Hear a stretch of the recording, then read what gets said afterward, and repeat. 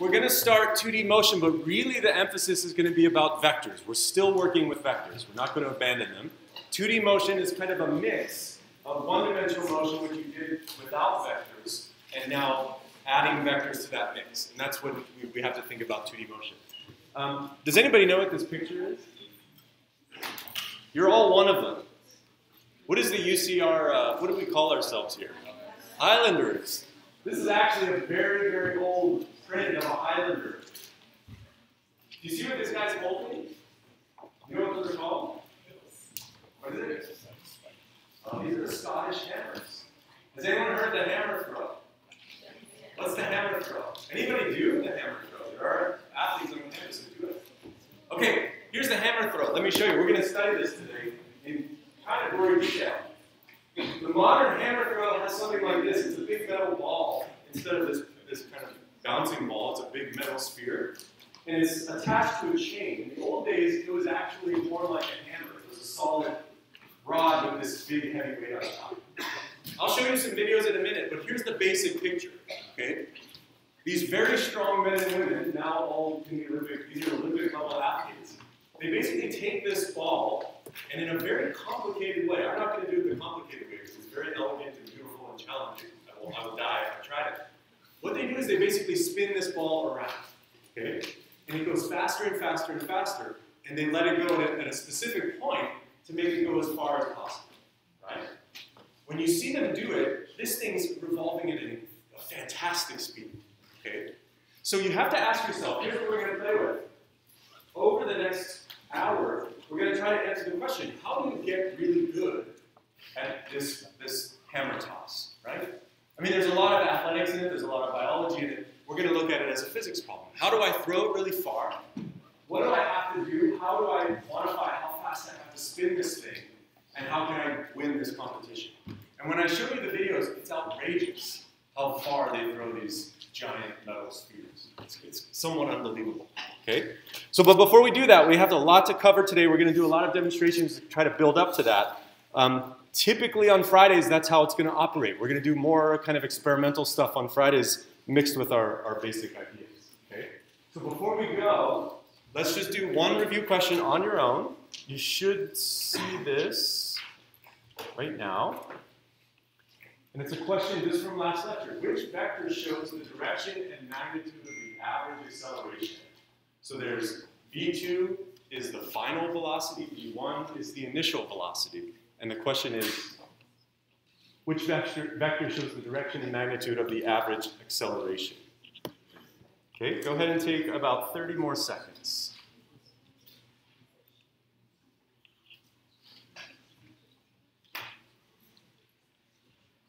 Now be careful what the question is asking. I'm showing you velocity vectors. I'm asking about what? Acceleration. Okay?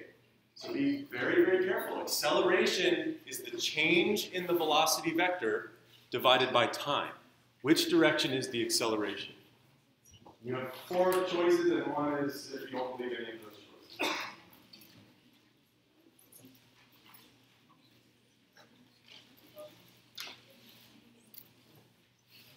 Okay, so take about 10 more seconds. I see about 100-ish responses. There's coming some more.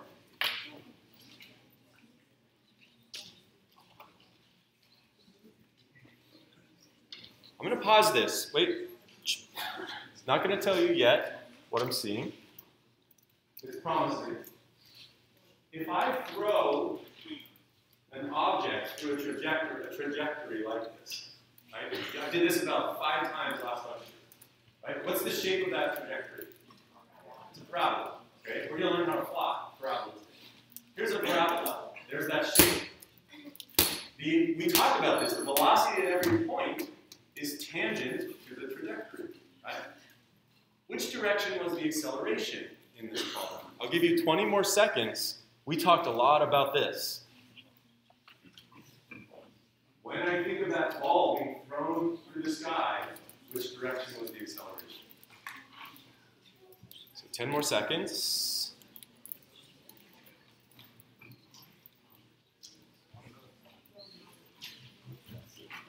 Okay, 3, 2, 1. Okay, good. I had some converts, and this is what I was hoping. It looks like now most of you, so again, 85% of you said that it was D down. Okay, that's good. But what I saw at the beginning was that a lot of you said that it was this arrow to the right. Okay, and that shrunk by about half. That was something like 20%. It went down to 12, 13%. In these types of problems, you have many different pieces of information that you can draw from. One is, we said that when I think of free fall, when I throw that ball to the parabolic trajectory, I know the acceleration is always down. What about the rocket problem? When we shot the rocket up, it ran out of fuel. Which direction was the acceleration? Always down. And what was the magnitude of that acceleration? 9.8 meters per second squared. So that's one piece of information that you know from hearing about. The other way to do this is to take the difference of those vectors. If I take v2 minus v1, v1 would be pointed the opposite direction, down like this. The sum of those two would point down. Okay? That's a totally separate way of solving the problem. So the answer in the end is, in fact, D, the acceleration is down. But you see that there's many different ways of approaching the problem. You could take the vector sum, divided by delta t, or you could recall that that's how free fall motion works. Let's move on. Here's what we're going to work through today. We're going to explore more about vectors in uniform circular motions. We're kind of thinking about another simplification. This one is weird because circular motion a lot of you have heard of or seen before. And there are a lot of misconceptions that we have to be careful about. And we're going to use these vectors along with the expressions for 2D motion, projectile motion, basically how projectiles fly, to find the maximum range of an ideal projectile. Okay? You see that this is basically the hammer toss, right? I need to spin the hammer around in a circle, I need to let it go at the right angle, and I want to ask how far I can launch it. So we're going to work through a physics Olympiad. Okay? Let's do one more problem just to see if we can address this. Here's uniform circular motion. It's basically the same thing that we did with this hammer throw that I showed you at the beginning. It's a very simple motion, and that's why we study it, because it has some interesting simplifications that we can take advantage of. Uniform circular motion is one in which I keep the speed of the ball moving the same at all times. You see that? That I'm just letting this ball spin at the same speed. If I slow it down, that means there's an angular acceleration. We'll do that basically week 7. Right? We won't touch that until later. If I speed it up, there's an acceleration. It's not uniform. If I keep it at the same speed, this is uniform circular motion. Okay? So I can take 2 points. Again, this is not a parabolic trajectory. This trajectory is now circular. And I can take 2 points and do some of the same analysis that we've been doing. So I can say, here's the velocity at time t. Again, what do we say about the velocity vector relative to the trajectory? It's always what? Tangent to the trajectory, right? So here's my velocity vector, tangent to the trajectory. Now wait, remember this, because I guarantee by next lecture you'll always forget it. The velocity vector is always what to the trajectory? Tangent, always. I'll show you many places where we lose track of that. Here's the velocity of t plus delta t. And we can determine the acceleration. This is what we just said. If I take delta v, the change in the vector velocity, so both magnitude and direction, divided by time, that gives me my acceleration. Okay? So let's see if we can now we have a new piece of physics, but questions that we know how to answer. According to this diagram, the change in velocity is in which direction? Okay? You have the velocity vectors, and now all you're asked is which direction does it change? Go ahead. Take 1 minute. On your own. Again, on your own.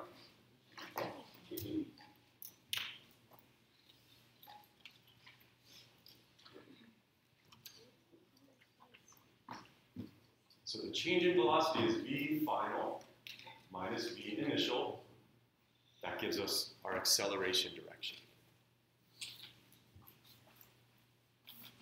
So about 30 more seconds. Just draw, work it out on your paper.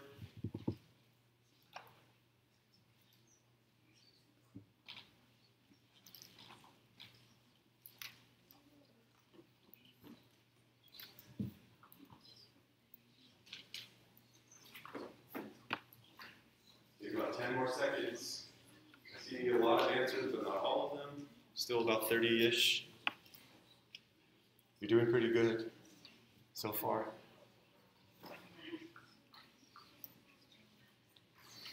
Okay, let me stop it. You got 3 more seconds. Put something in. Go, go, go, go, go, go.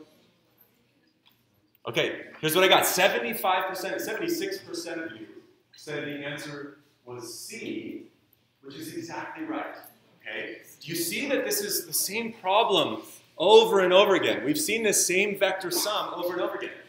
What do we know? Is anybody familiar? Who has heard of circular motion from high school physics?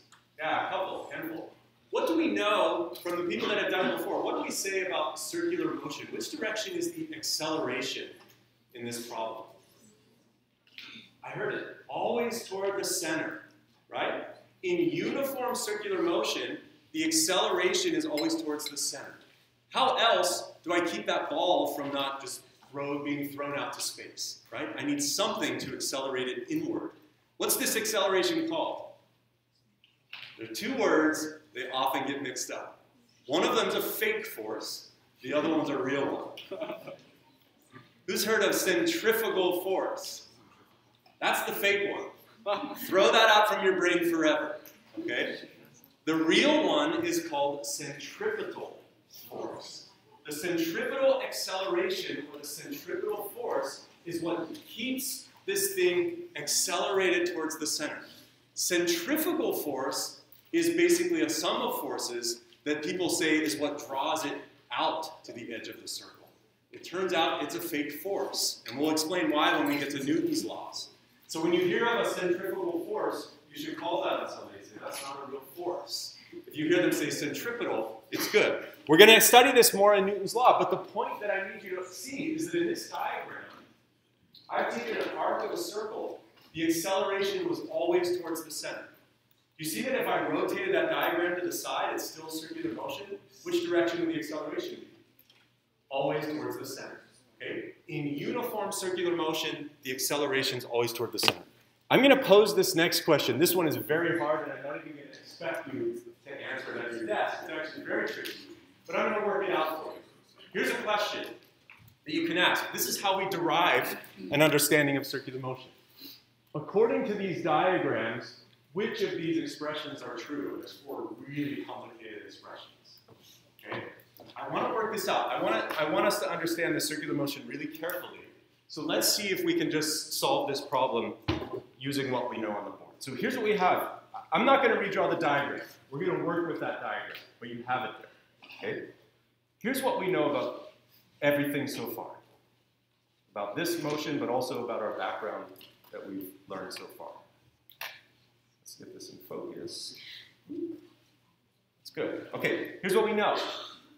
The magnitude of the velocity at time t, how does that magnitude compare at time t plus delta t? Is it bigger than, less than, or equal to? What did we say about uniform circular motion? The speed is constant, right? That means the magnitude of the velocity vector, meaning the length of the velocity vector at v of t, is exactly the same as it is at t plus delta t. The speed in uniform circular motion remains constant. Okay? That's one thing we can get. The second thing we can get is this thing called the acceleration that we call the centripetal acceleration. Which direction is it directed? Toward the, yes, good. Okay? So the centripetal acceleration is what's holding that ball in towards the center of the circle. Right? It's an acceleration that's steering the ball into this circle. We know a third thing, which is our definition of speed. It's the magnitude of the change in displacement, right? Remember we did this, r final minus r initial over time is basically the speed. And we know that the acceleration, again, these aren't vectors, these are scalars the way I'm writing them, so keep that careful in your notes. The acceleration is the magnitude of the change in velocity divided by r. Right? So these are all just things that we've seen so far. We've done all of this before. None of that is new. We're just applying it to this new geometry, right? This circular motion. So here's what I'm going to ask. How can we determine the acceleration, the magnitude of the acceleration vector. Right? So how do we, this is basically what I want to get to is, how do we quantify the centripetal acceleration? Does anybody remember what the centripetal acceleration is equal to in terms of velocity and radius? Right? This is another one that people often remember for some weird reason. Okay, we'll derive it. If you don't know it, that's good. It'll make our job actually easier. So first, what we're going to do is look at this circle, and we're going to find the magnitude of the vector delta r. Right? And we did a lot of this. On Monday, Wednesday, we've been working with this before. So I'm going to redraw these vectors. We know exactly what these look like in the picture.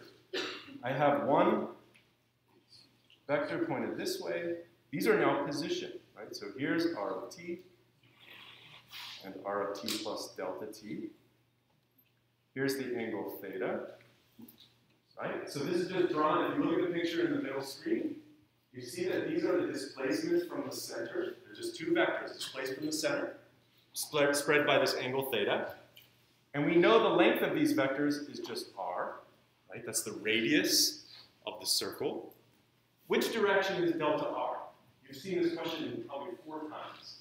Which direction is r final minus r initial? In that diagram I've just shown. R t plus delta t plus a negative r of t. Negative r of t is this way. What's the vector sum of the two? It points to the right. Okay? If you don't see this, go back to yesterday and the day before. Here, let me draw it really quickly. Here's r final, I'll call it r final, minus or plus a negative r initial.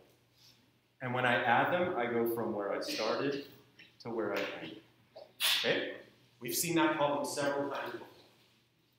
So now we have this thing. I can write delta r is equal to r final minus r initial. And this is equal to, just like we said, r of t plus delta t minus r of t. Okay? So everyone's clear on that. Right? Vector addition, two displacement vectors. It forms a triangle that has one angle theta and then two other angles that are identical, which we don't really know. Now, let's do the second step. And we're going to find delta v, because that's what we need for acceleration. Okay? So there's that triangle from the position. Let's see if we can do the same for delta v. Which direction is v of t pointed? In this diagram, v of t is up and to the right. Okay? So I can draw that. I'm actually going to draw it slightly different in a second. Here's v of t plus delta t, right? Which direction was v of t pointed? Up and to the right, so I'm going to draw it over here. Just like Samantha said last time. She said, draw those two vectors. You're going to remember Samantha on exam 1, because you're going to be like, wait, Samantha had a rule. And if I do the rule, I get it right, okay? So there are my two vectors. If I take v of t final, v of t plus delta t, so v final minus v initial, I flip the sign of v of t. It looks like this. And then I take their vector addition. This is v of t. This is delta v. Okay? Same thing we've been doing over and over again, just applying it to different places. Now, here's what a lot of people already asked me about this at office hours. I think the TA's talking about it, the SIs will be talking about it. These two triangles are what we call similar triangles. Right? They have exactly the same characteristics. They share this angle theta. The other two angles that make up the triangle, even though we don't know those angles, are identical. Right? These are similar triangles. So the ratios of the sides between the two triangles can be related. They're directly related. They might have different sizes, but we can look at them as similar triangles. And you'll see some of these rules in your homework on Sunday night. Okay? So if I have similar triangles, I can write down some geometric statements. If I take the length, delta v, so you see that in this vector right here, the length of that vector relative to the length of the side of that triangle, right here, Do you see that that has to be the same? It's a similar triangle. If I go up to my top triangle, I can write delta R divided by basically capital R. Do you see that those two triangles, the ratio of those two sides on one triangle is equal to the ratio of those two sides on the other triangle? This is something you're going to have to practice. You'll work with it in the discussion sections. Yeah? Where'd you get the, oh, sorry, no, the vector. So you have the delta V on top, right? Yeah. This is basically just the length of these two vectors. Remember we said that the displacement was the same? The velocities are also the same, right? So it's just the length of this vector. And I can write that more carefully to make it clear that these are all scalars, okay? So the ratio of this to the side on that triangle is equal to this thing on to the side of that triangle, which is just R. Okay?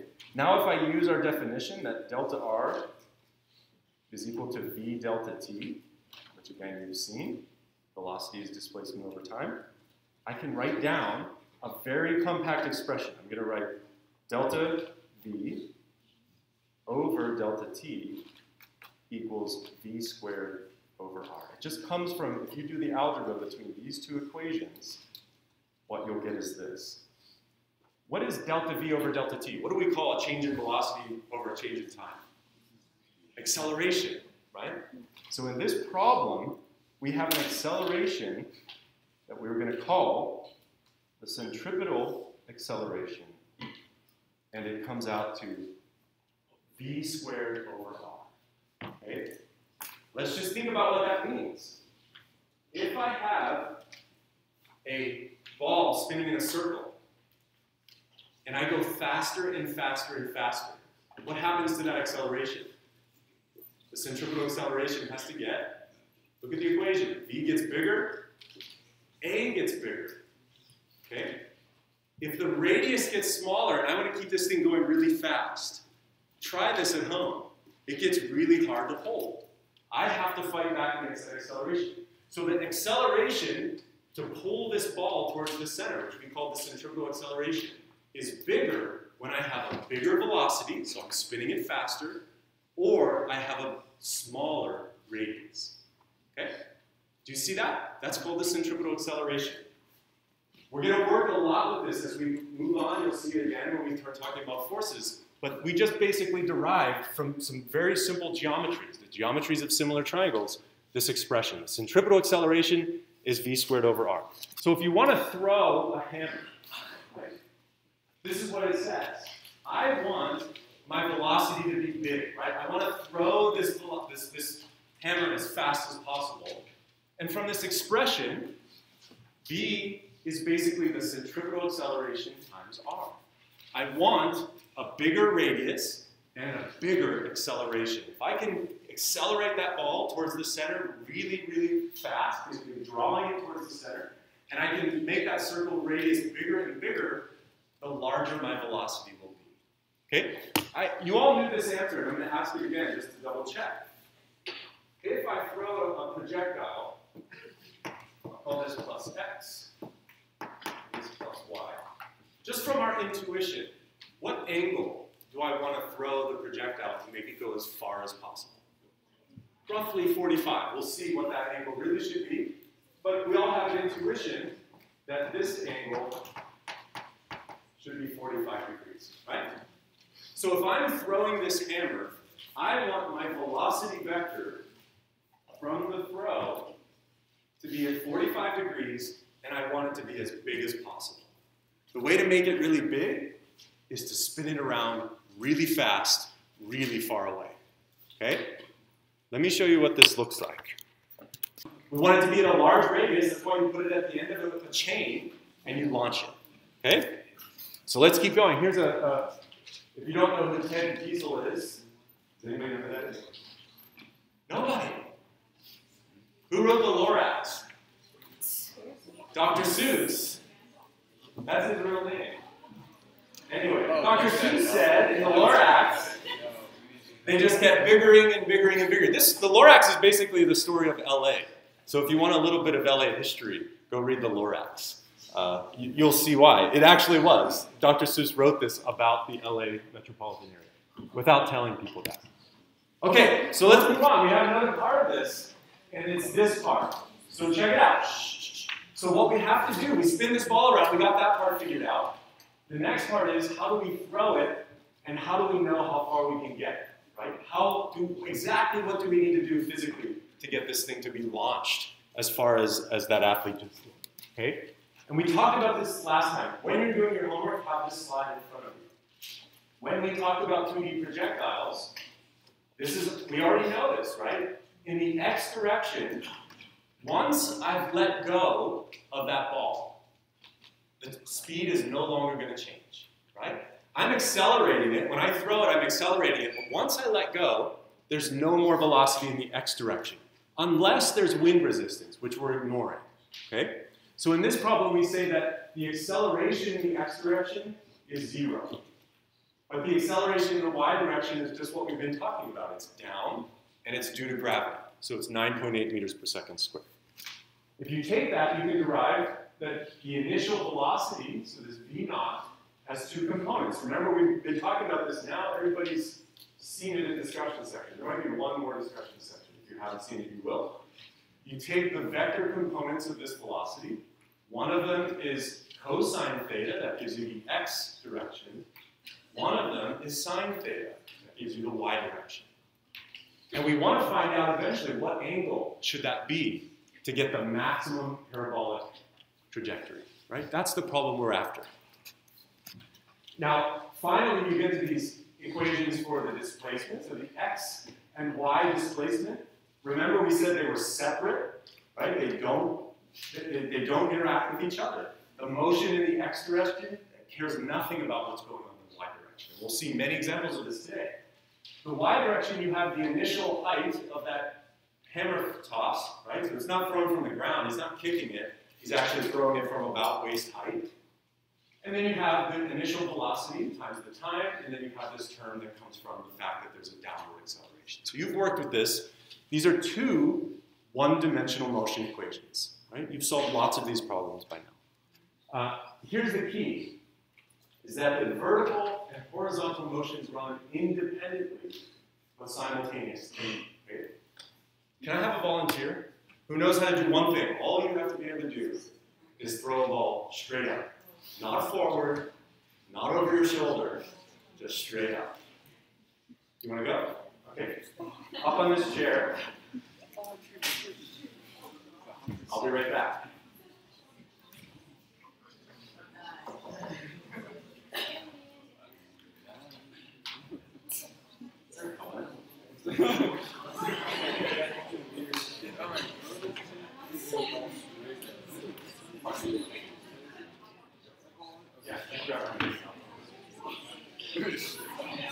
Okay. We're going to test it. Throw the ball straight up. Oh, awesome. Catch it. Okay, did you see that? Okay. Okay. Here's what we're going to say. Yes. Okay. Here's what we're going to say. In her frame of reference, her job is to throw the ball straight up in the air. Right? There's not too much wind resistance. We're not going to be going that fast yet. But imagine that her job, in her frame of reference, is to throw it up. I'm going to start pushing her. My job is to push her at constant speed, which is actually pretty tough. You can already imagine what's going to happen. If I was writing down the equation of motion for her, you see that it would be exactly this equation, but which direction is her y velocity? It's just straight up. It's exactly this equation. She would throw it from a distance y, coming from her hand, not from the floor. It would go up with her initial velocity for some amount of time, and it would fall down because of gravity. It would slow down as it goes up because of gravity. And then it would go through the second phase, which is just free fall. There's no initial velocity, it's just fall. Okay?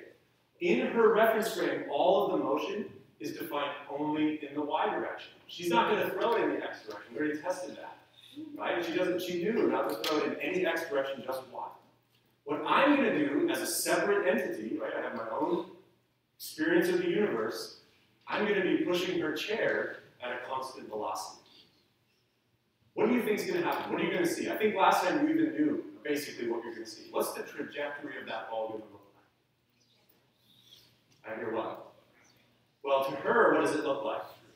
Straight up. What's it going to look like to you as an outside observer?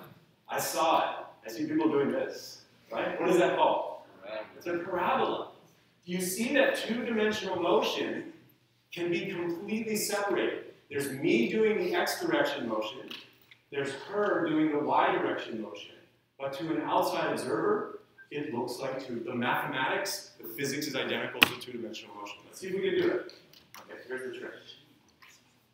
We're going to do it really fast. No, not that. Now, don't throw it right away. Let me get up to speed. Get ready to watch.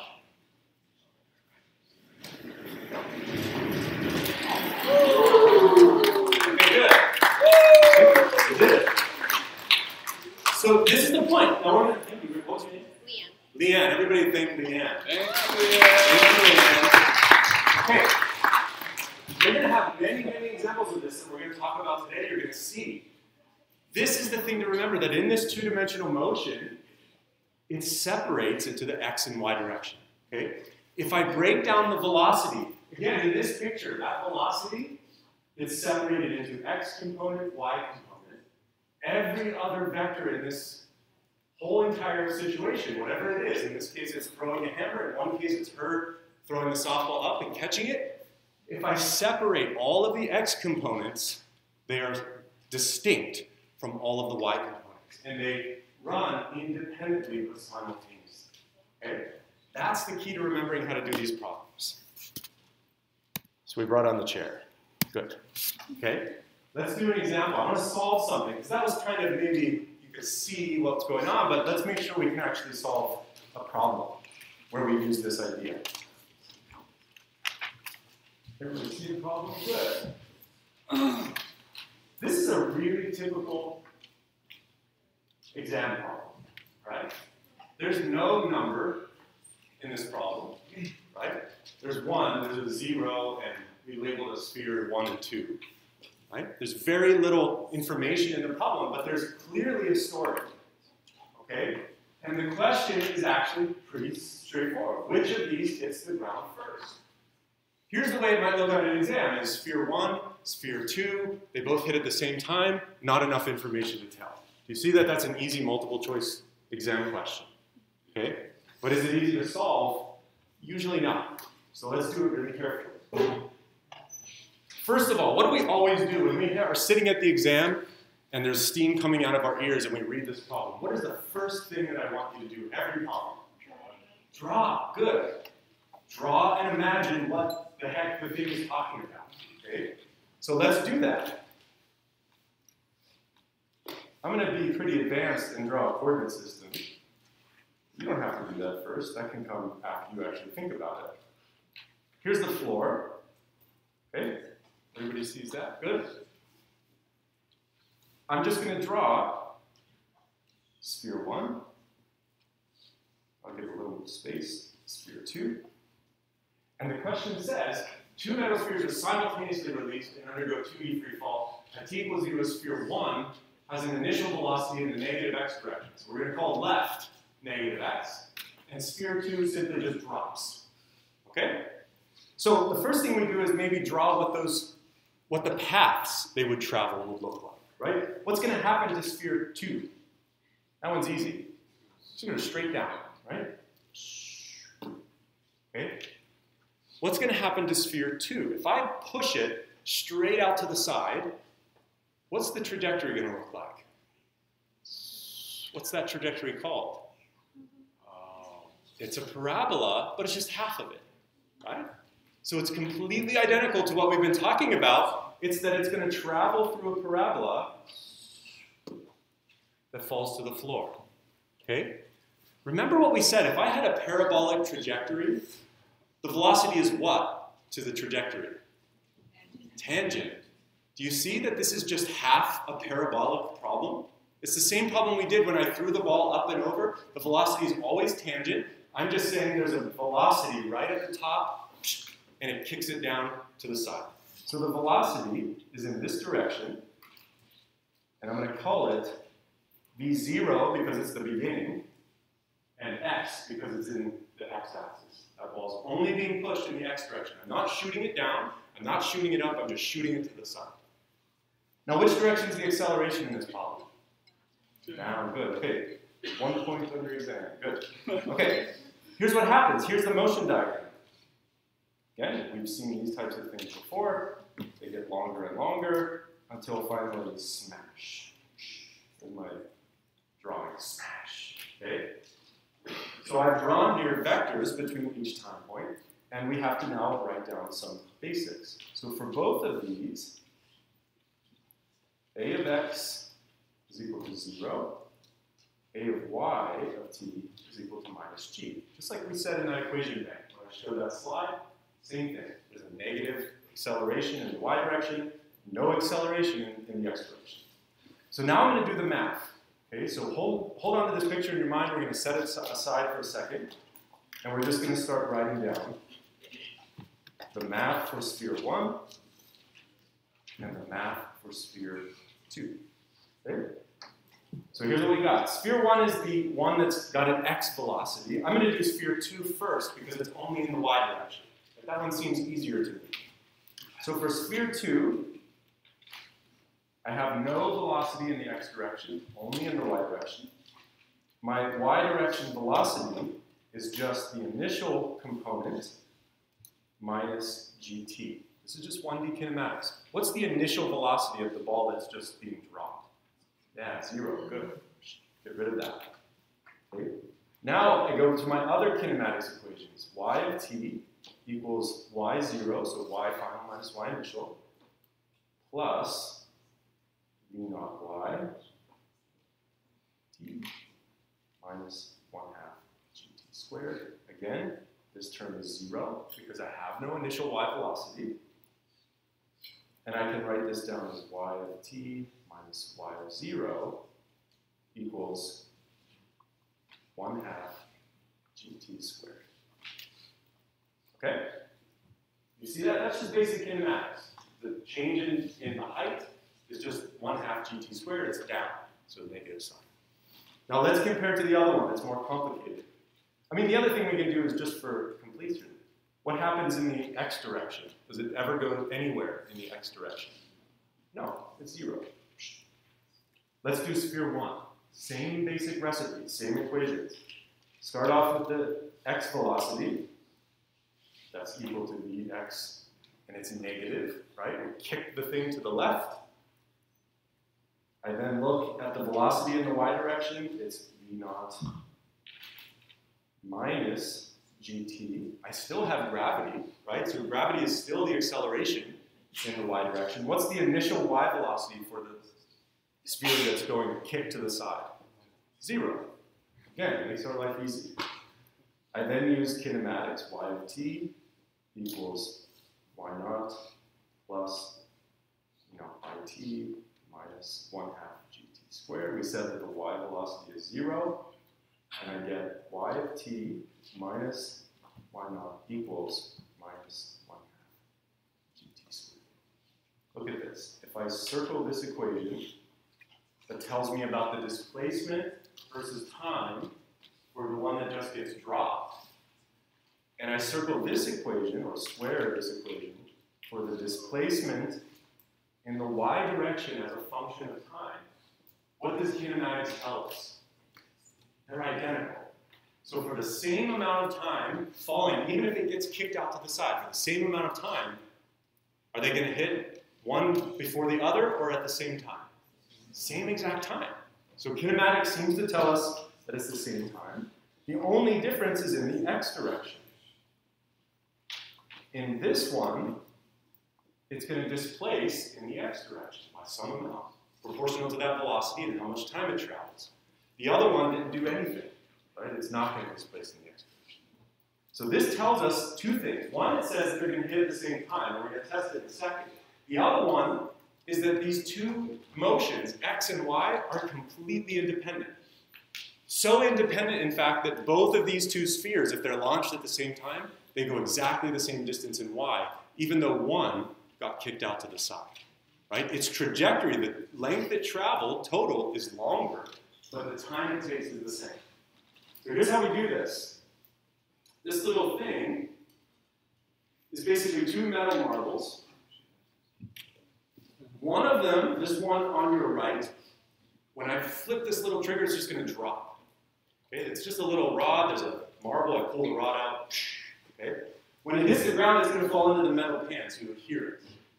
Okay? The other one, there's a little pusher that knocks it off the cliff. Did you ever hear of Tommy Caldwell? You know who this is? Okay, look it up. He's an elite rock climber. He was actually captured, I think in Jordan, somewhere. He was captured by basically people who wanted to take him for ransom. He pushed the guy off the cliff, saved the whole group of people he's with. He's a very famous rock climber, Tommy Caldwell. Look it up. So here's the marble that is the captor. Tommy Caldwell is this little rod that's going to knock him off the cliff. So watch, do it this time. Close your eyes and just listen to see if you hear two big metal bangs at the same time, or if you hear ting, ting, because that would tell us we're wrong. If you hear two bangs at two different times, that means kinematics is off. Okay? Doesn't work. Newton was wrong. Or I pulled this wrong and I messed up the whole experiment. Ready? Eyes closed. Okay. Did you hear? They hit identical in time. Boom, boom. Let's listen one more time. This time you can watch. I think some of you were cheating. I saw your eyes open. This time, I'll allow you to put your eyes open. That's fine. Okay, let's listen and watch at the same time. Okay. The motions are independent, simultaneous. Even though this one went further total arc length, the time it took to get to the bottom is identical. Are you convinced? At least a little bit? Okay, let me show you one more example to wrap up. Here's the slide that will help us through our homework. But let me show you this one more example. It's very famous, actually. In your problems, there might even come up in your problems about shooting a monkey out of a tree. Did you get this problem yet? I don't condone shooting monkeys, so I'm not going to call it that. But here's the idea. Okay? I have a little cannon that basically shoots a metal marble out of a pipe. The way it does it, let's see if there's anything in there. Nothing in there. I turn on the air. It's actually pretty dangerous. Okay? That's why you're about 12 feet back. That marble shoots out of there very, very fast. We can measure it. We'll talk about how fast it goes next time. What it does is it shoots out of there. As soon as it passes through the end of that barrel, there's a little sensor that tells that little electromagnet up at the top to let go. Okay? So imagine, here's my projectile. Here, I put a little piece of wood hanging. Okay? If these motions run simultaneously but separately, this thing, when that electromagnet drops, this thing's going to drop and go through pure y direction kinematics. What's going to happen to this one? If it's going really fast, it's just going to shoot that piece of wood in a straight shot. But what acceleration is being pulled down on this marble? What's the gravity? So what it really does is it's going to go through a trajectory that's parabolic. And what's going to happen? Should I be able to hit that piece of wood or not? Right? Absolutely. If I release this at the same time that this is launched, the trajectory goes as this thing drops. No matter where it is. Right? No matter how I choose the speed, I can shoot it slow, I can shoot it fast, it's always going to hit that block. Let me see if it works. Here's the scary part. Aim first. Okay, good.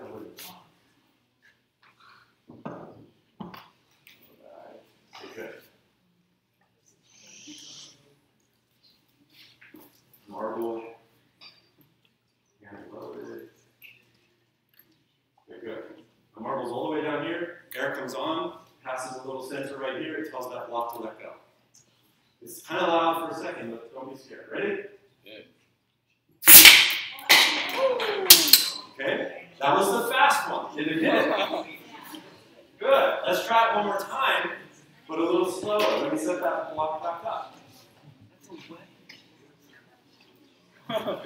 Someone breaks in, just immediately sends it back. Every morning when waking up.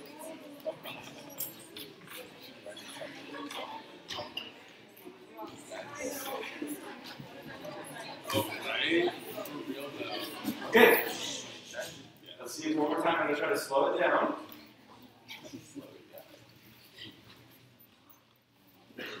Okay, so good.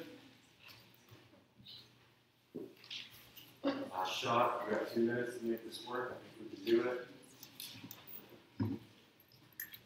Okay. I'm going to try to do it slow. Watch that thing. It's going to drop further, but it should still hit. Did you see it? Did you catch it? The thing dropped about 1 meter. It still hits. No matter what speed I choose, if I know that both the projectile and that block are falling due to what acceleration?